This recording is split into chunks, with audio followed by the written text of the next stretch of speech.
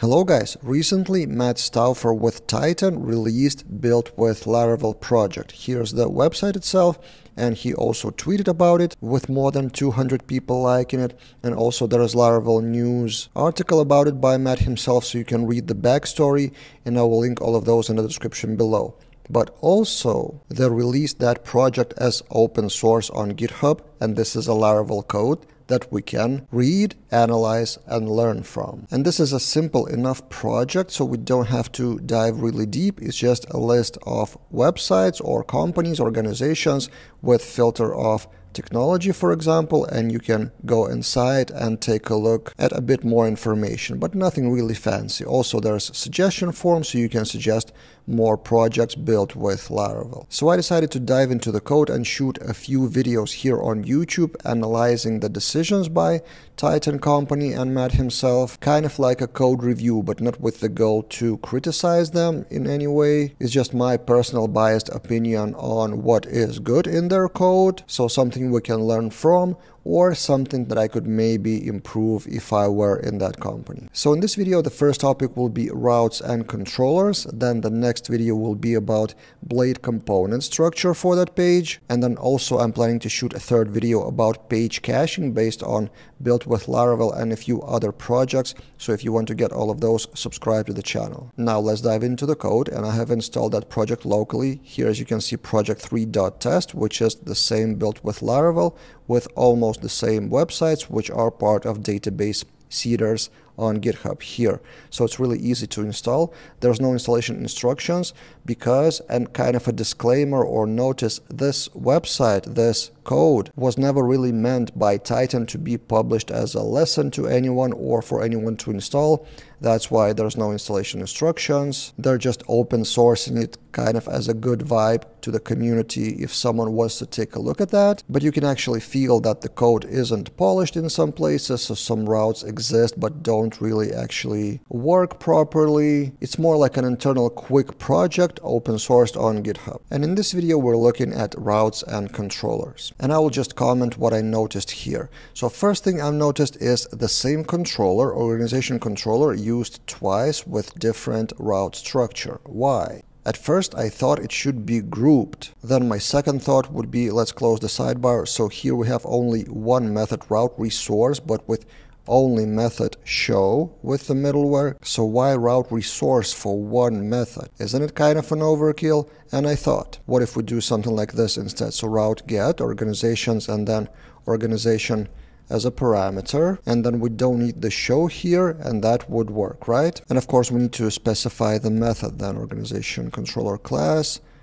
show, like this. But look what happens when I refresh the homepage. I refresh and there will be an error, route organizations show not defined. So somewhere in the blade there's a route link which uses route name. And this is the point number one. With route resource, it uses the convention of naming automatically by Laravel without you providing the name of, for example, organizations show like this. So then it kind of made sense to me why they used route resource for just one method. Of course, as usual in Laravel, it's a personal preference and both ways can work, but this is a very good example of personal preference based on their reasons. So if you want to stick to default naming by route resource, then that may be your personal choice. Or do you want to provide name manually? Then you could use route get instead. And now if I refresh, there's no error because that route with the name exists because I added that manually.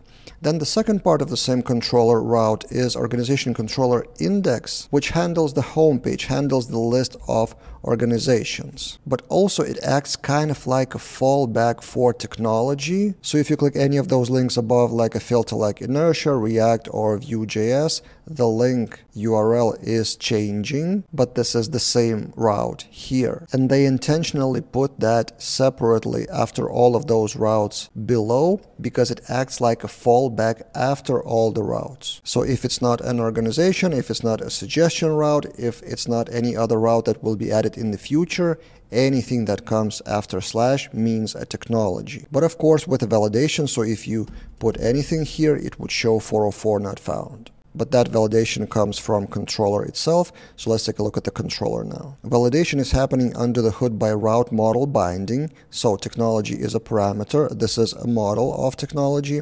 And then there's get route key name slug. So it is searching by technology slug automatically. So this slug doesn't exist. That's why it throws 404 error page. Personally, maybe I would prefer a separate route like technologies / and then slug instead of using the home page, but this is also a debatable and personal preference decision. They wanted to incorporate the same technology filter within the home page with optional parameter. Cool. Now let's take a look at the controller, again, organization controller, and here I want to emphasize a few things. First, private methods. I've seen this used in other projects by Titan and by Matt personally, so main method of the controller, whether it's index or something else, or it may be invocable controller, and then some parameters are collected with private methods within the same controller. So method for gathering organizations by technology and method for gathering all the technologies for the filter on top in general. And let's see what's inside those methods.